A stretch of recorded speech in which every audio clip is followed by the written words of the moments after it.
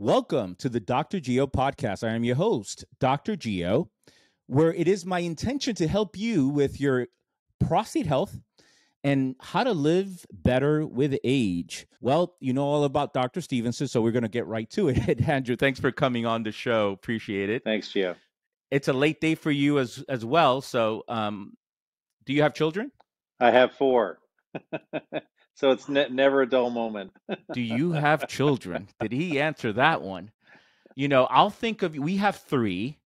And whenever it seems like it's a little too much, I'll just think of you, and I won't complain. What are the age ranges? So I have 20 years, 2 18-year-olds, and a 16-year-old. All right, so almost completely empty nester, probably. Getting close, right? Yep. Getting close. Well, Yep. Congrats on that. Thank you. Wow, you had them. They were kind of close in age, so there was a time where it got a little crazy there, didn't it? Well, we were in New York City. I was at Sloan Kettering in an 800 square foot apartment with strollers all over the place. So it was a fun time. I know that feeling, unfortunately, too well. Speaking of Sloan Kettering, so tell us a little bit about you. I always ask the question. Okay, you go to medical school, and at some point you say, all right, I want to do urology. But in some areas in the world, I've noticed that in most places around the world, you don't have really all urologists are surgeons, but they don't have the luxury of subspecializing. So the guy in Colombia, for example, that does his prostatectomies, he also does his incontinence from the prostatectomy. So he wants to make sure that he does a good surgery, right?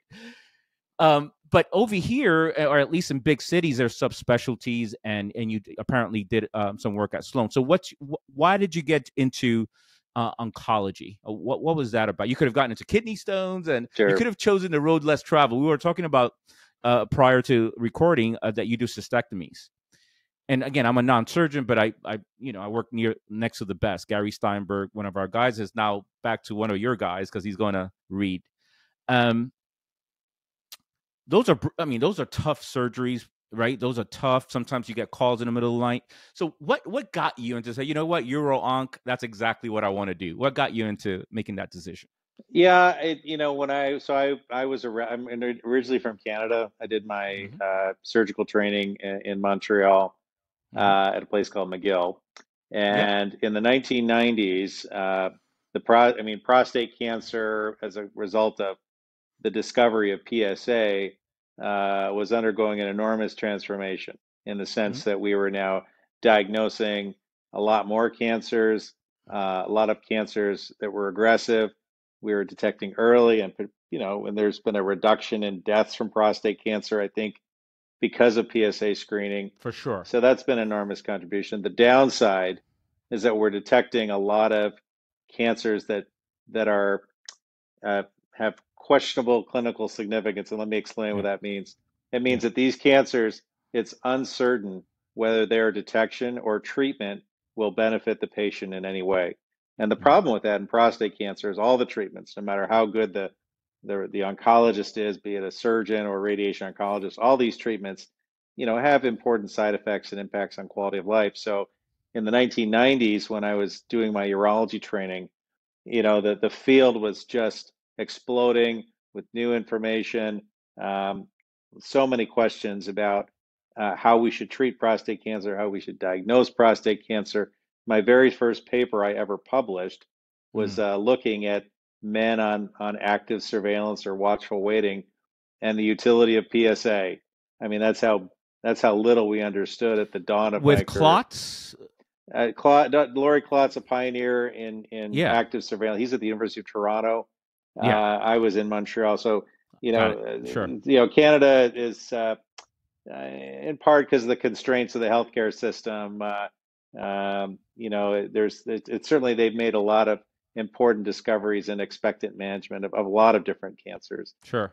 Prostate in particular, and Laurie Klotz is certainly one of the leaders and remains a leader, 25 years later. So that's what got me interested in prostate cancer, got me interested in urologic oncology, and I pursued a fellowship at Sloan Kettering.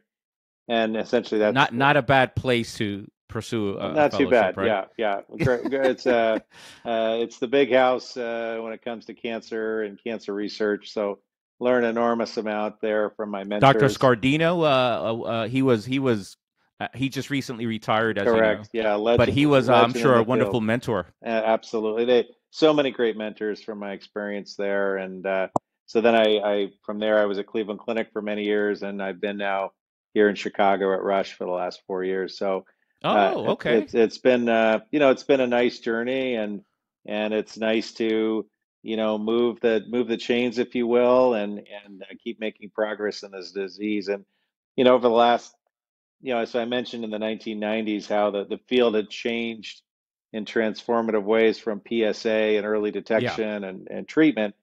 And, I think we probably overshot a bit too much in that the sense that we were overtreating an enormous number of patients. Expectant management or active yeah, surveillance was seldom utilized. And now, over the last 20 years, the pendulum has really started to swing in the other direction, where I think now active surveillance for, older men, particularly those who have, without aggressive features of their prostate cancer, are now being considered for observation. So, yeah, the field has obviously changed a lot in over the course of my career, and it's nice to be a part of making some of those contributions. that's wonderful. So Chicago, a little bit better than Cleveland, Andrew, just a little bit. I'm Night, not. I'm not going to disparage Cleveland. don't worry, Doctor Klein. I'm trying to have him as well, Eric Klein, who is one of the geniuses of our field and prostate cancer. I won't tell him that. I won't tell. Though he comes to New York pretty often. I think there's a reason for that. Yeah, yeah. Well, Chicago's it's a little closer to New York than Cleveland. I'll put it that way. How's that? That's right. That's right.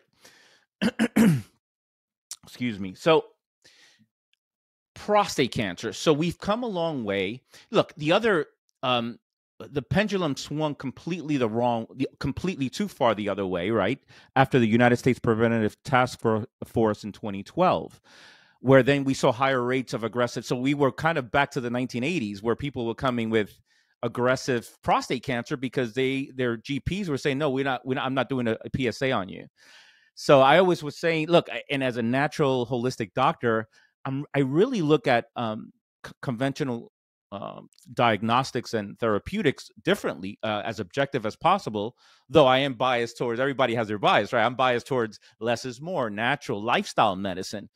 But even back then, I was like, well, no, it can't. I mean, it's not that the PSA is a problem, it's how you utilize it. A PSA of a 5.2 on a 70-year-old man, that doesn't necessarily, maybe they don't need a biopsy, and so forth. So I think that where was it, a few years after 2012, that it said, okay, that's a decision between you and your doctor, how you utilize the PSA for screening.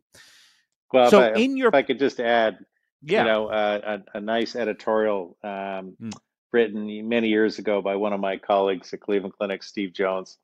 He said, the title of the editorial was "Prostate Cancer: Are we overdiagnosing or are we underthinking?" And right. to your point, I think that certainly, even as a resident back in the late 1990s, it was evident that we were overtreating an enormous number of patients, and I think that there was a pressures on the part of the patient, perhaps on the part of the surgeon, Sure. to treat these patients, where it was, evident that we were clearly overtreating a large number of these patients. So it's nice to see the field really catch up with the data. 100%. And like I tell my patients, I said, look, the technology and the information has never been better in terms of, if you need a biopsy, you need a biopsy. And if you need a biopsy, there's a method of doing a really good biopsy. Is no longer, or it's many places still around the country, around the world, it's still ultrasound guided and blind biopsy, because they just don't have the technology. But in some places they have MRI guided. So let's go through a scenario here. So patient comes in with what's the process in your practice, Andrew, where they come in and they say, okay, look, I have this PSA test, this PSA value. So I guess it depends case by case. So a 58-year-old man, let's just say, comes into your office, their PSA is something like 4.5. no family history. What's your process? Is it, let's schedule you for a biopsy, or do you do something else before they undergo a biopsy? I mean, I think there are some important steps one should take Mm-hmm. rather than rush to biopsy. Mm-hmm. You have to, he may be a 58-year-old, but not all 58-year-olds are created equally. It's That's right. really important in all patients to assess comorbidities. That means other illnesses, try to estimate their life expectancy. And we do that through ascertaining their prior medical history, smoking history. I always take a pretty thorough family history of not just of prostate Mhm. cancer, but family history of longevity. Patients whose parents, lived into their late 90s. Mm. I would, obviously think of that patient a little bit differently than the average patient. So that's one thing that we always do. And the other thing is we know that PSA, though a fairly good marker at identifying patients at risk for having prostate cancer and for having important prostate cancer, there's a lot of variability in the PSA in the individual man from test to test. So if you were to do the same PSA test in every man like once a month for a year, you would see this highly varied pattern that Or relates at to, least you would hope to see that, because when it's well, linear going just up, up, up, up, well, that's not a great sure, sign, right? sure enough. And so the first thing I do before doing anything is I always get a confirmatory PSA. And Sure. there's a lot of good evidence to suggest that men who have a spike in the PSA, it's just a spurious elevation, and it's important to to confirm that that patient has a really elevated PSA on more than one test before making decisions about biopsy. Uh, And how far after that visit do you go for you test for the confirmatory PSA? Yeah, I mean, A month later yeah, or typically about 6 weeks, about 6 weeks? Yep. Okay. People have suggested using antibiotics, which I think now we discourage. Yeah. In the absence of symptoms, there's really Right. no role for antibiotics. It just encourages And the reason why resistance. some people would do that is for fear of prostatitis, right? Well, I mean, that's the thinking behind it. There's not a whole lot of evidence to support That's that, right. but the idea is that maybe there's some subclinical inflammation or infection that's causing this PSA spike. And so, a lot of people, a lot of prominent people in the field used to recommend antibiotics. I think that practice is really discouraged now. Some people have also suggested giving patients a trial of some anti-inflammatory like ibuprofen. Again, not a Even lot. if they're asymptomatic. Correct. Again, Yeah. there's not good data for that. If you just simply repeat the PSA, I think is probably more important than any of these other steps. So once you have a persistently elevated PSA, and obviously particularly in a patient who's otherwise in good health and who has life expectancy of 10 years or more, then I walk them through. There's various risk calculators that one can use. I happen to use something called the PCPT calculator. I think it's probably the most reliable, the most robust. Without getting into the details, it considers a lot of factors in the patient, not just their PSA level. It considers age, ethnicity, prior biopsy history, prostate exam findings, family history, and you can use that to estimate the patient's risk of having prostate cancer. More Mhm. importantly, though, the risk of having clinically important cancer, which is what we really worry about the most. I'm less interested about any prostate cancer because there's obviously a lot of prostate cancers that we shouldn't be diagnosing, and it just leads to a lot of cost and anxiety to the patient. So I base it on the risk of important prostate cancer, and to put it in context, and it gives you a percentage, so say 30% risk of having prostate cancer, 14% risk of having important prostate cancer. Patients often have difficulty putting those numbers into context. And I tell them, that your lifetime risk of having prostate cancer is about 18%. Your lifetime risk of having clinically important cancer perhaps is 3 to 4%. So I use that baseline risk to kind of frame for the patient their risk relative to the average man their age. So in the example I gave you, a 30% risk of prostate cancer, that's not so higher than the average male, but it's 12% risk of high grade cancer. That's like 3 or 4 fold higher than the average male. So that man, I think, should be considered certainly for a biopsy. Now, what do you do after that? So I think in that case, once you had a confirmatory, If I may interrupt sure, for a second, Andrew, the PCPT is a calculator. Yeah, calculator, so that's downloadable. Google, you just Google, I just Google it in clinic, just type PCPT calculator, and even the individual a patient could go online and enter in sure, their values and assess their risk. So and it tells you the possibility. So the percentage that it gives you, it tells you the possibility of having, let's just say, a Gleason 7 or higher, and correct. not a, yeah, Yeah, okay, yeah, all yeah. right, okay, that's good. And so that, I use that. What you find, so in the example that you gave, the 58-year-old man, his PSA is 4.5. There used to be this rule that the PSA is more than 4, it's Sure, abnormal and you should do a biopsy.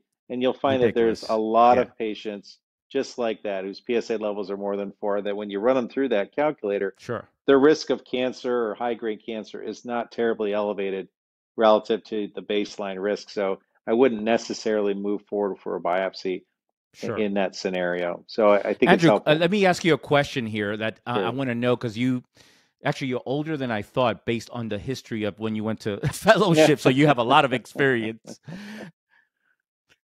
How many?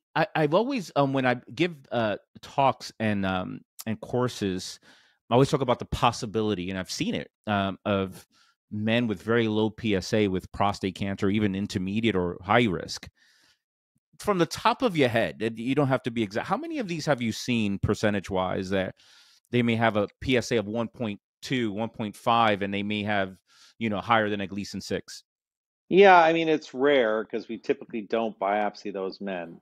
That's right. The threshold for biopsy, for me is seldom, less than 2 or 3.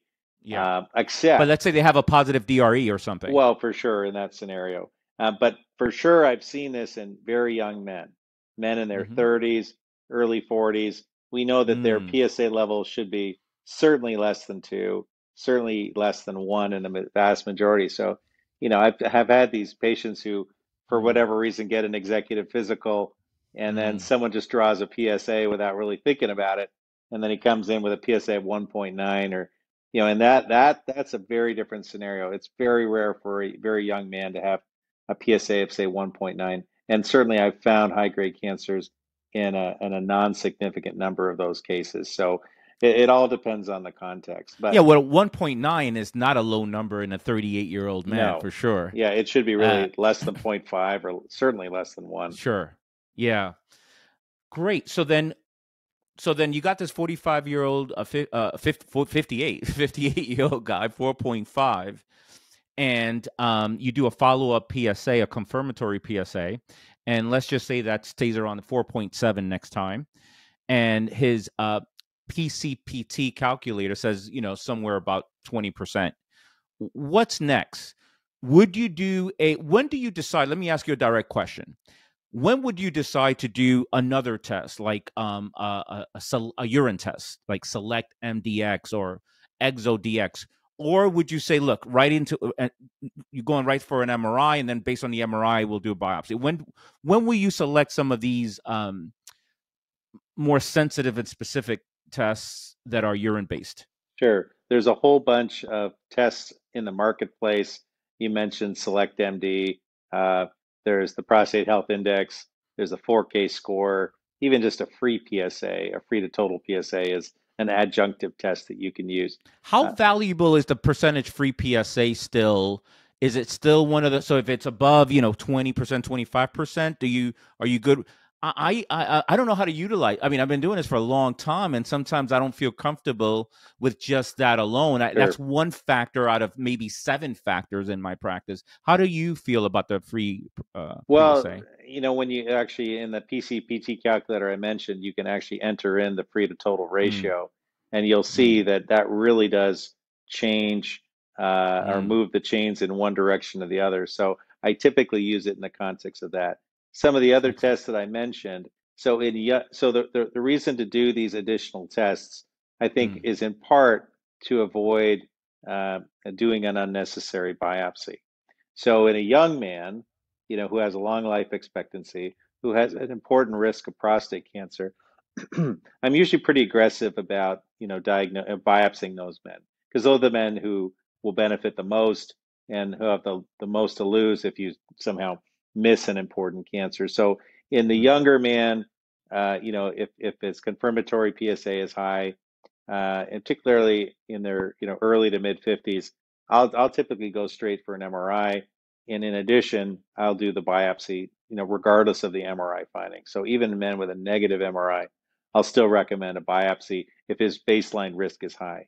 So some of these other tests that I would do is typically in older men, where as you age, the prostate grows. And when it grows, the PSA goes up. And so there's very good right. evidence that as you age, your PSA gets higher and higher, just simply because older men tend to have bigger prostates, and more prostates means more PSA.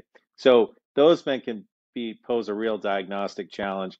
There are also men who may not benefit from early diagnosis and treatment because they're getting older. So I Mm, typically use some of these adjunctive tests to help me discriminate who has a risk of important cancer, uh, who are the men who are more likely to have a PSA elevation just because of benign enlargement. And so largely I use it in that population to decide, who are men probably who we maybe don't have to be so aggressive about subjecting them to a biopsy. And on the other hand, the older men who may be at risk for having important cancer that we don't want to miss. So that's kind of the sweet spot that in my practice for some of these adjunctive tests that we mentioned. A lot of the guidelines are sort of suggesting, just don't even screen men over 70, right? That they're going to probably, if they have it, they'll die with it, not from it. Not in my practice. Like I don't know if it's the homogeneity of my practice, or maybe I have patients from all over, including New York, but these guys are very healthy. Like there are there are no meds. They take no meds oftentimes, or they take maybe a blood pressure medication. So there again, these guidelines are exactly that, guidelines. Um, Well, to speak to that, chronological age is doesn't mean a whole lot, and that's to get back to my earlier statement. You really want to assess the whole patient and try to 100%. Yeah. you estimate their life expectancy. So there could be a 70-year-old guy who's running marathons who doesn't take a pill. He's never had any Right. surgery. He does, he's probably healthier than me. I mean, that guy has a life expectancy certainly more than 10 years. I certainly would not recommend discontinuing screening in him just because he turned 70. On the same side, there's some guys in their 50s who have a ton of comorbidities, heart disease, diabetes, smoking history, emphysema. Again, those guys perhaps shouldn't be undergo routine screening. So just because their life expectancy is probably not going to be long enough for them to benefit. So I think you just have to Yeah. individualize everything. Chronological age and biological age, or they can be two different things. Indeed. It reminds me when I worked, I was interning back in the day with a urologist at Columbia, and Columbia University, not Columbia the country. And the joke was always with the older guy who was insisting on a biopsy is, look, next visit, if you bring your mother with you to the next visit, we'll do a biopsy, right? So you have the 75-year-old, you bring it. Well, no, my parents are deceased. Okay, well then we're not doing it. Right. We had an 82-year-old guy, and we said, look, well, next time when you bring your mother, he brought his 103-year-old mother to the next visit. How can you say no to her, right? You can't say no to mom at 103 years old. So indeed, he got a biopsy and he got his prostate removed. The oldest person I've ever seen get their prostate removed, and actually he's still going hard, and he does have those longevity genes. So I never forget him. Great guy. He's in his 90s, still doing well now. Um, all right. So you said something very interesting. Low in a young man, even with a negative MRI, with a PSA that's either 58-year-old guy like our guy at 4.5, or let's just say the 38-year-old guy with a 1.9, you would still do a biopsy. I don't know that everyone would agree with that. Is that kind of your own thing based on the PSA number and their age relative to their age? Well, you have to understand MRI is different in different shops and Mm-hmm. different with different readers. So, there may be, highly specialized centers where the reliability of MRI is sound. But I think the data really suggests that if the goal is to not miss aggressive prostate cancer, I think this is reflected in the guidelines, the European guidelines, I believe in the AUA guidelines as well, is that an MRI is recommended, MR-guided biopsy is recommended in addition to a systemic biopsy. So the point being is that even in the face of a negative MRI, I still think in a patient who has an elevated baseline risk, I would still recommend that we do a systematic biopsy. And in part because the negative predictive value, which is, sorry to get into the weeds with Into the the weeds. Yeah, terminology, but just it's means okay. the reliability of a negative MRI to rule out important prostate cancer is not 100%. Right. And so in a young man who Is it about 70%, I want to say? well, it ranges from about, I think probably most people would quote something around 80%. So Hmm. it's still a 1 in 5 chance you may find something important. MR, there's a lot of, I debated this recently in a meeting about MRI. I mean, I think I have a fairly balanced view of MRI.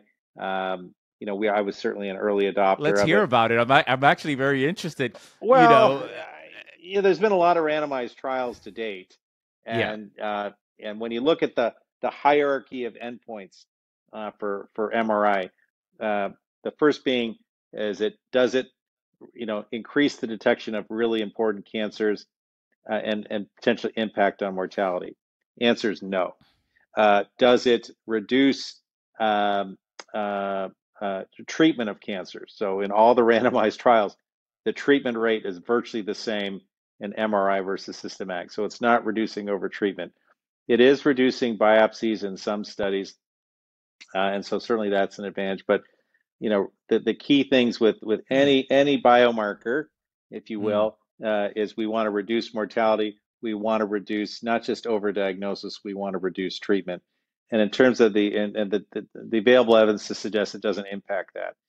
In terms of overdiagnosis, there's conflicting results. Some studies show that MRI detects the same number of cancers as systematic biopsy. Some suggest perhaps it's slightly reduced, but that the impact is fairly modest. So the thing about MRI is Mm. we get caught in the weeds of, well, it Yeah. reduces insignificant prostate cancer. It maybe doesn't compromise significant prostate cancer, but you know we don't really know what these terms really mean now in the Mm. MR guided biopsy, and a lot of, for example, a lot of intermediate grade cancers we thought were clinically important. We now understand in many cases may not pose a significant harm to patients. So a lot of these endpoints that they're looking at in the trials are a little soft, but those hard ones I told you about, does it improve detection of really bad cancers? No. Does it reduce treatment of cancers? No. Does it reduce diagnosis of cancers? The data is mixed. It definitely Is does. it a function of the MRI? Is it a function of the treatment? Is it a function of the person reading the MRI? Do we know? Well, these are the randomized trials, all done Yeah. at centers of excellence. So, Yeah. presumably they were evaluated by prostate cancer specialists both in the United States and abroad. So that's that's part of the reason why I certainly think MRI is valuable. I think MRI makes your biopsy better. I don't think MRI is a biomarker to identify who shouldn't have a biopsy. I just don't think it's there yet. And a patient who has an otherwise elevated risk, who is on the younger side, I would still recommend a biopsy. And I think if you polled most urologists around the country, I think most would Mm. feel the same. Sure. Okay, very good. So, so then you mentioned systemic biopsies a few times. Sure. Just for the listener, what defines systemic biopsy? So systemic biopsy is really what we were doing before MRI. So MRI is probably the most reliable way to identify if there's cancer in the prostate and where it is. And so then you can use the MRI to make sure that you target that abnormal area. Prostates vary in the size from the size of a plum to the size of an orange, for example. Yep. And we're only sampling such a very small percentage of the gland. So there's the fear that we're going to miss important cancers if we just do blind biopsies. But that's essentially what we're doing. We're using ultrasound not to identify the areas of abnormalities, but just simply to make sure that we're sampling all the various parts of the prostate so that we do a thorough evaluation and we get biopsies from all areas to determine if there's cancer or not. So that's what we mean by a systemic biopsy. It just means ultrasound guided biopsy, where Right. the ultrasound is not helpful for anything other than to make sure that it tells us the geography or the roadmap. So we make sure that we sample all the different areas. Right. And you typically still is about 12 cores, 12 to 16 typically, give or Typically, take. correct. Yeah. The one thing that's changed, Unless a saturation biopsy. Do you do many of those? And if so, why? So a saturation biopsy is how many cores? Could be. it's typically 20 or more. I think it's really Yeah. fallen out of favor in the Mm, era of MRI. We just used mm, to like, well, let's just increase the number of cores and so we don't miss anything. So that's kind of, I think, fallen out of favor in many uh, uh, practices or many physicians' minds. What's gained interest of late is starting to do transperineal right. biopsies. So Hmm. instead of going conventionally through the rectum to sample the prostate, we actually go through kind of the skin in between the anus and the scrotum. And I think that there are certainly some advantages to the theoretical advantages to that in terms of sampling the areas of concern. You can sample the posterior parts near the rectum. You can also sample the anterior parts very easily. I've started to do this in increasing number Have of you? men. So the data would suggest that we're not compromising our cancer diagnosis. We're certainly reducing the complications of biopsy, infection being the most important one. Almost to zero, pretty Pretty much. much, yeah, it's a trivial number. Far less than 1%. Um, and there may be some theoretical advantages in terms of enhancing diagnosis. So, um, yeah. So now, and I think there's a shift in the field. There's some randomized trials looking at transrectal versus transperineal biopsies. So we await those results. Right, I'm aware, and I look forward to those as well. We do. We are too many people. Our colleagues at NYU do are doing a lot of transperineal, as you may know, and collecting the data there, and Mm-hmm. probably will be publishing their results soon as well. So you mentioned a couple of things that was interesting. So one of the things that we always concern with is undersampling. So you mentioned, hey, the prostate could be the size of a plum or an orange, and it's a very thin needle, like an acupuncture needle coming in, a little bit bigger maybe gauge wise, but not. So you can. I always said if you get 100 cores of a biopsy, you may have 1% of the whole prostate. If you get 100 cores, Yeah. It, so the fear is always undersampling. What else? What are we missing? And then, of course, at least my patients and many of yours is like, okay, I don't want to do a biopsy every 6 months, every 12 months for X amount of time. That's just a lot of biopsy. So the utilization of these tumor biomarkers for stratification, right? How do you use them? I tend to use them quite a bit, and I've noticed that a few of our colleagues around the country are sort of against them. So, what's your approach? I always think that hey, I want to know, I want a snapshot of the whole prostate, not just those scores, so that our patient can make an informed decision. And I think that those tissue-based biomarkers are helpful. So we're talking about the GPS test. I think there is no longer the Oncotype test, the GPS test with MDX Health or Decipher or Polaris. Those are the big three. I don't know if there are any others. So what's your approach? Which ones do you use and how do you use it? Yeah, so the patient who has a negative biopsy, for example, whose PSA remains elevated, um, you know, unfortunately, we can't tell them you don't have prostate cancer. This is nothing to worry about. Right. Good luck to you. No, we know that you mentioned undersampling, missing important cancers. We know that about 20 to 30% of men, despite a negative biopsy, will have cancer, within 1 to 2 years. So we typically recommend keep continuing to follow those men with PSAs. If a patient like that has not had an MRI, I think it's reasonable to do an MRI to make sure you're not missing something important. And then there are also biomarkers that you can use. One is called Confirm MDX. And what it does is it actually looks at the tissue, the negative biopsy tissue that was sampled, and they're looking for genome or epigenetic changes, what they call methylation, in the normal prostate tissue, and that can give you a fairly a reliable risk of it having important cancers, which can actually map to the area of the prostate where these changes have occurred. So those are the patients, if it's elevated, you may want to consider them for a repeat biopsy. Some of the markers that you mentioned, like the GPS test, Decipher, Polaris, these are markers that we use in men who have prostate cancer, typically low and intermediate risk prostate cancer, Mm. because the grading, so the grade group 1 through 5, so grade group 1 and 2 cancers in many cases don't necessarily require immediate aggressive treatment. I mentioned at the outset the treatment does have some important side effects and impacts on quality of life. And so increasingly, we're embracing an observational strategy or active surveillance in these men. The concern, of course, is based on the biopsy, are we underestimating the amount of cancer? Are we underestimating the grade? And does grade Hmm. alone give us an accurate assessment of aggressiveness? The easy answer to all that is no, no, and no. So we need better tools to accurately predict the aggressiveness in the cancer and the biologic potential of those cancers. So in men who are open to active surveillance who don't have high risk prostate cancer, um, it's typically we've recommended doing a repeat biopsy Mm. within 6 or 12 months just to verify that we're not missing something more important. People have looked at adding MRI in this context, but I think that this is the real value of using genomics. And what the genomics does, they actually take the cancerous tissue that was sampled at the biopsy, and as I explained to patients, it's like looking under the hood.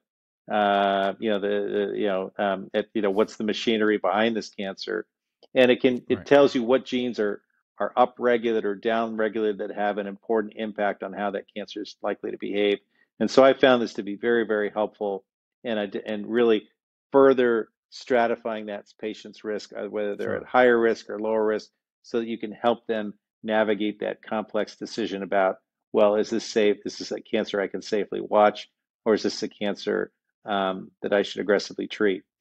And on that note, just recently, actually at our major meeting in Europe, they updated a randomized trial of radiation surgery and active monitoring in men with prostate cancer. And what they showed was that there were not important survival differences overall based on the initial treatment you chose, but there was a much higher risk of metastasis in men who chose active monitoring or who were randomized to active monitoring. So these are men who are not subjected to things like repeat biopsies, genomics, MRI. So it shows you that there's a room for improvement in really nailing down that patient's risk before safely embarking upon a surveillance strategy. And I think genomics has a lot of value.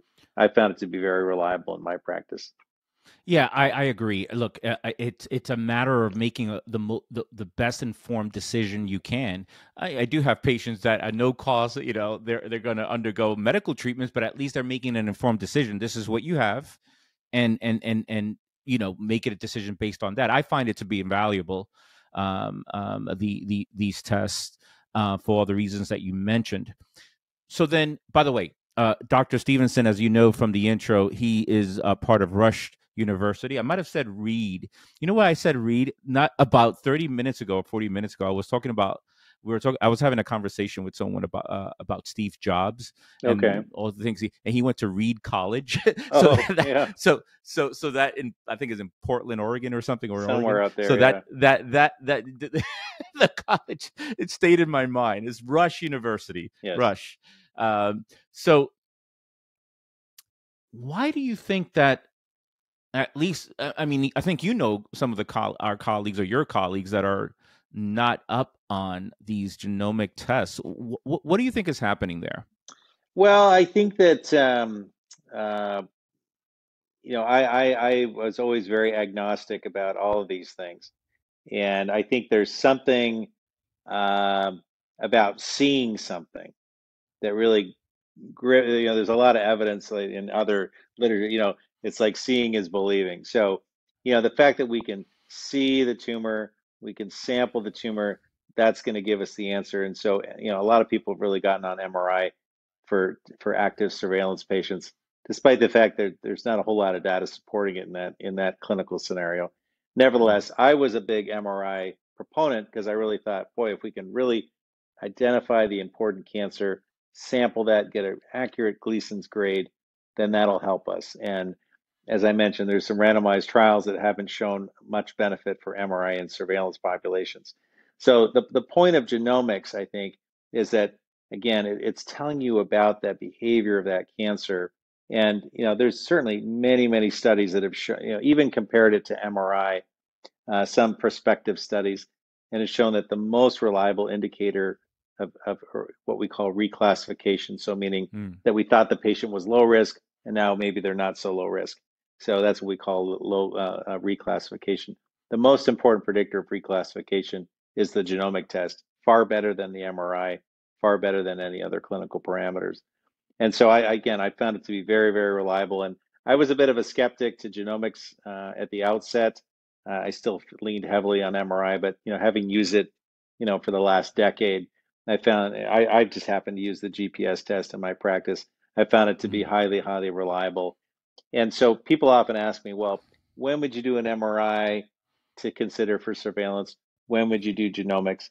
I think I really lean on genomics in patients who have what we call grade group 2 disease. So it means Mm. they mostly have low grade cancer, they have a little bit of high grade cancer, and there's so much a wide spectrum of behavior in those men with the grade group 2s. So I certainly would lean heavily on genomics in that situation. I also use it in men who have a lot of cancer, but grade group 1. So these are Gleason 6 cancers in many cores. And the reason being is that if they have a lot of cancer present, Sure. you may be missing a more high grade component. So Sure. I lean heavily on genomics there. MRI, I think it has a role. I would tend to favor it in men who have very big prostates. I would tend to use it in men who have very high PSA levels, because that may be scenarios where there may be some, anterior, large volume cancer that's missed by conventional biopsies. So in that case, I certainly would lean heavily on MRI. Yeah, the other value with the MRI I find is that it gives you pretty accurate volume or size of the prostate, which is value. You could do a PSA density, and that's just another data point that Yes. might be valuable. Yeah. So I mean, it's yeah, very costly just to get size of the prostate is a very costly exam, but I find that aspect to be really useful. yeah, I agree. And it's also gives you an important roadmap to make sure that you're not missing some important cancer. So certainly if the MRI shows, a high risk lesion, certainly we would subject that patient to a repeat biopsy before committing them to surveillance. Right. Here's an interesting case that I just had. This is a young African American male. So can make the argument, hey, any young African American male, 48 years old, with a Gleason 6, it doesn't matter what the Gleason is. We're going to treat it just because they're young and African American. So they typically have a predisposition to more aggressive disease. But in this particular case, he was on defense, right? He was on defense. He's young, 48-year-old, so he's very sexually active and so on and so forth. And I said, all right, look, let's do a GPS, all right? Do a GPS. GPS was actually moderately high, Okay. which is indicating that, all right, biopsy was at Gleason 6, but there's probably something out there somewhere in the prostate that's higher. From that GPS outcome and his overall conversation, he agreed to do a prostatectomy. So he got his prostate removed. It was upgraded to a Gleason 7. Okay. So there, I think there is a real life case where we can see the value of some of these genomic tests. So the GPS that you mentioned, what is it designed to predict? It's designed to predict men who either have prostate cancer that's extending outside the prostate, or men who have a predominant component of high grade cancer. So these are grade groups 3, 4, 5, or Mm-hmm. Gleason 4+3 or greater. If you knew in an otherwise healthy man that he was at high risk for having extraprostatic disease or having, predominantly high-grade cancer, you would not consider that patient for active surveillance. And so I think that's what makes it very valuable and very Yeah. actionable for both patients and physicians. My audience and my patients know that, look, we all have biases. I try to teach any student that works with me, any medical student, that to be aware of their bias and to monitor it or to kind of deal with it. So I always want to know, so in a case like his, it's like, yeah, Gleason's sick. Look, I want you to be you're a young guy. My God, I am 50 years old. I don't want my prostate removed. So that's my bias. But of course, he's like, okay, this is not about me or my ideologies. This is about this particular guy. So I learned so much from that case, right? Here we have data point. GPS is high. Prostatectomy. Prostate came out. He has a positive surgical margin, which can increase the risk of even a recurrence potentially. So it was a good move. It was a good move. So there's the value of that. Lastly, so I guess my next question is, let's just say, so you do robotic at this point, 100% robotic surgery. Yeah. So you are of age, and again, I'm not aging you. Again, I'm like, wow, this guy, you look great. Actually, you learned to do an open prostatectomy back in the day. That's what you initially learned, right? That's correct. Yeah. So, my mentor at Sloan Kettering was a very renowned open prostatectomist, and I happened to complete my training at the dawn of the robotics era. So this is like, 2005. Mm-hmm. So at the initial phase of my career, I was still doing some open prostatectomies, some robotics, but pretty much since the last 15 years, it's been 100% robotics, and that's just a reflection of how the entire field has moved forward. Sure. And The there's some younger guys, and yeah. I'm sorry, go ahead. No, I just gonna say there's some tangible advantages to doing the robot for sure. Um, Are there any? So the younger guys, right? The younger guys are training, have trained only in robotic. They have no idea how to do an open. If this is a good question, actually, I hope so. If I have prostate cancer and I'm thinking of getting my prostate removed, should I want to go to someone that has experience in both open prostatectomy and robotic, or just a guy that never trained in open and only does robotic? I should be in good hands. Why would I want to go to a guy like you or many others that have trained in both and have done both well? I haven't done an open prostatectomy in over a decade or more. So, Right. we used to think, well, but I can tell you my open prostatectomy experience, I think, did make me a better robotic surgeon. So I think I do my robotic surgery is a little bit different than someone who say has done robotics on their entire career. So learning both approaches and having experience in both approaches, I think has made me a better robotic surgeon, believe it or not. Probably a better open surgeon as well. But Mm. yeah, no, I think that people thought, well, if the robot breaks down or if there's some problem, if you don't know how to do If the patient is really big, they have a big, right, waistline, something goes wrong in the middle of yeah, the robot, but it just by doesn't now you it you just guys have doesn't seen it happen. all. Yeah, it doesn't really happen anymore. I think those were Yeah. theoretical considerations. I think open prostatectomy, though a wonderful operation, I think has run its life cycle. There's just outside of a few older surgeons, it's just not being done anymore. Interestingly, where I come from in Canada, the robot is not available in many places, so they still do a lot of open prostatectomy Interesting. operations. So if you want an open prostatectomy, maybe you have to go north of the border.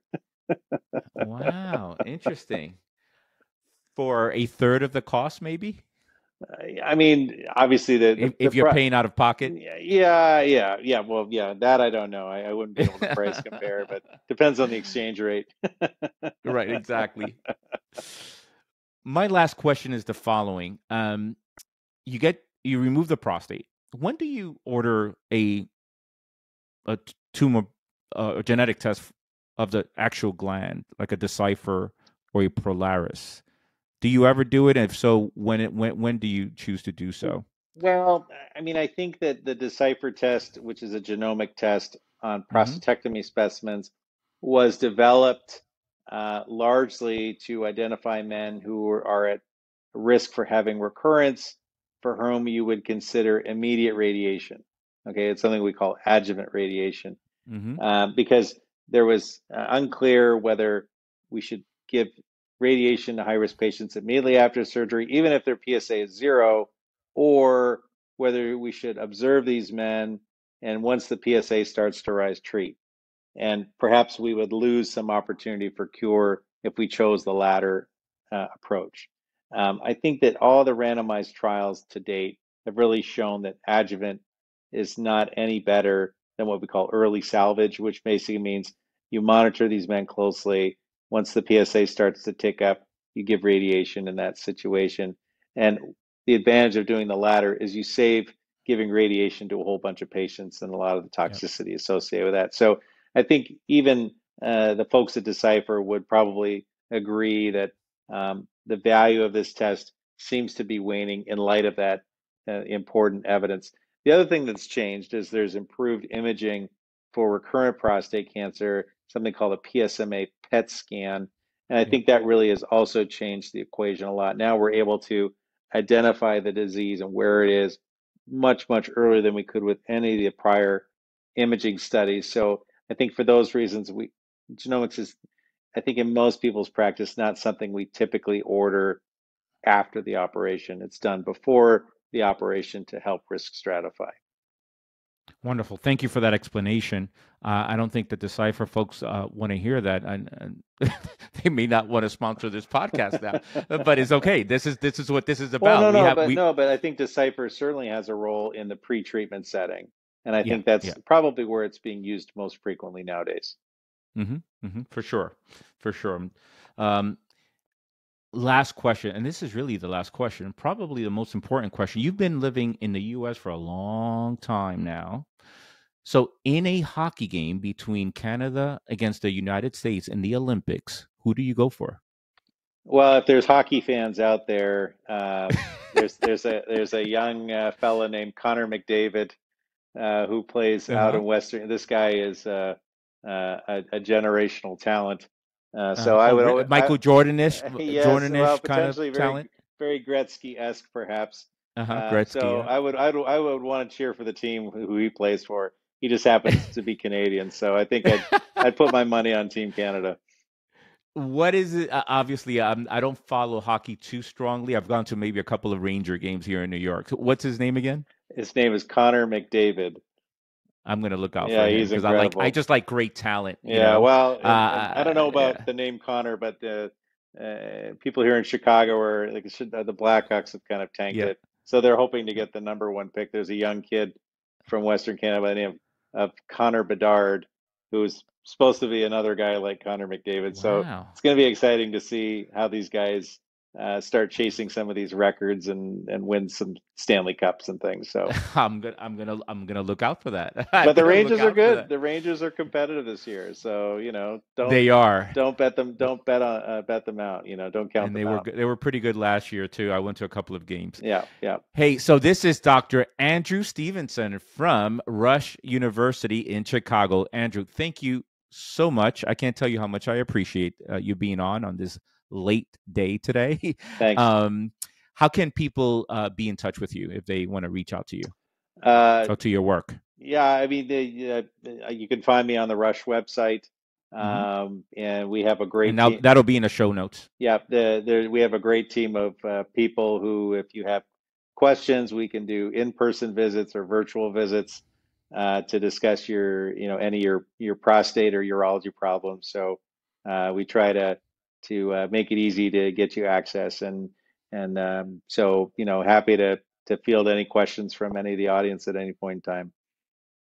Thank you so much. I hope we never met in person, so I will be in Chicago in a couple of weeks. Look forward to that at the AUA. So I hope to meet you then. Okay. Hopefully we got some nice weather for you.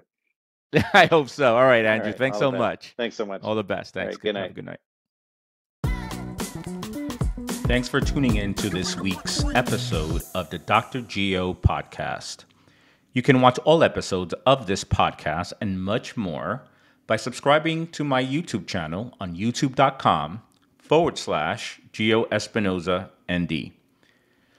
If you love what you heard today, you can help by leaving a 5-star review of the podcast on Apple and Spotify, as each review helps us reach more men who are serious about improving their urological health and how to function better with age. And for the latest research and actionable takeaways in the world of men's health and integrative urology, sign up for my newsletter at drgeo.com. I'll see you next time.